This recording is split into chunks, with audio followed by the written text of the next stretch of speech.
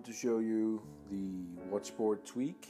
It's running on an iPhone 6 here, and as you can expect from an iPhone 6 and the processing power it has, it should run very smoothly. But one of the things I've been thinking about is, how about the older devices? What about the iPhone 4S? How does it run on that?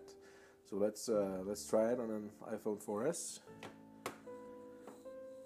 I have a iPhone 4S here. Let me just turn down the brightness a bit, otherwise it'll just hang on a bit more. Here we go. It's already has been jailbroken, and let's go into the Watchboard configuration and enable it. Let's see how it runs. Come on. So, as you can see with all these icons, it runs very smooth. No difference actually between an iPhone 6 and the 4S. So basically, if you're on an iPhone 4S concerned about Watchboard and if it's the phone has enough processing power to handle it, I can for sure vouch for it.